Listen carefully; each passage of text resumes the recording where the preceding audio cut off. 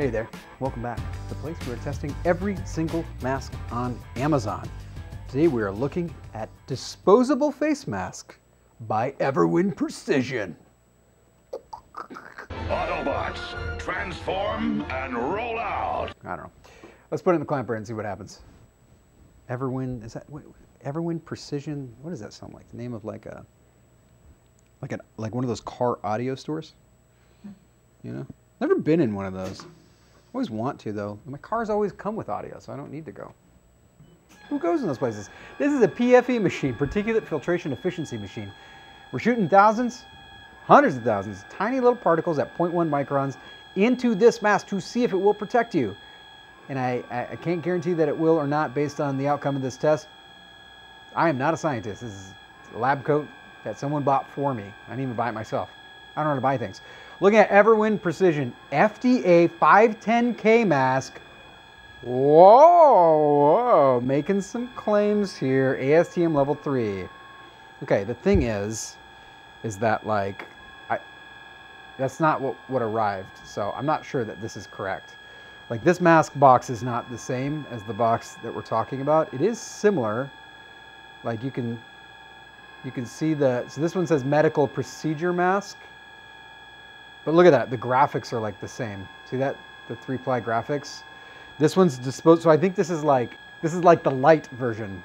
So if it doesn't hit 98%, which it needs to, then we're not gonna hold them too accountable, but same manufacturer, Everwin Precision. Look at that, that is really nice. So it's full, almost full tang nose wire there. That's good. That's good. I could tell it was going to break, but like that's pretty good. The spun bond is a little cheap though, because it's like cloudy. Can you see that? It looks like the Da Vinci painting. You know, with is it Da Vinci? Michelangelo? With the cloud, the guy. He's naked. He's touching God. It's pretty good. It's pretty good. All right, let's try it on the face. Yeah, it's the Michelangelo guy for sure. Sistine Chapel. Oh, that's great. Actually, I'm going to call this smell the Sistine Chapel. Never been there, but it seems like it would smell like this. All right, pretty well. The construction is really nice. But the spun bond, which is the outer layer of the mask, I could tell is cheap. It could have been when it was made at the height of the pandemic. But let's see what the machine says.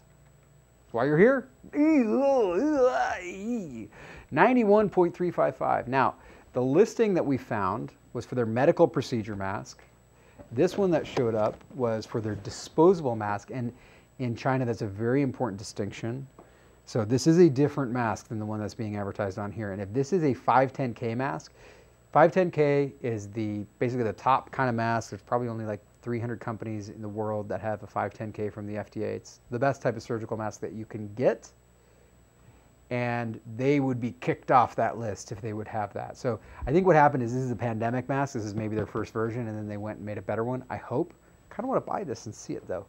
But yeah, this is not a good number. 91.355. What was the breathability on it? 34 pascals. That's super breathable. That's like a record. We've been getting great numbers on those. So yeah, I wouldn't use this mask. I mean, it's great construction.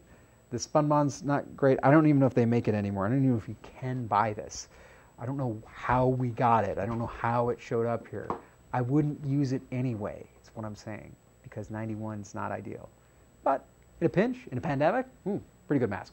All right, guys, thank you so much for watching. Really appreciate you. And running a little competition.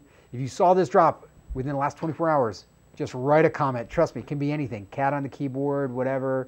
I love you, Lloyd. You're so great. Stuff like that. Whatever. I'm not going to put words in your mouth. But anyway, and check out that link up there because we're running a competition. Could win something.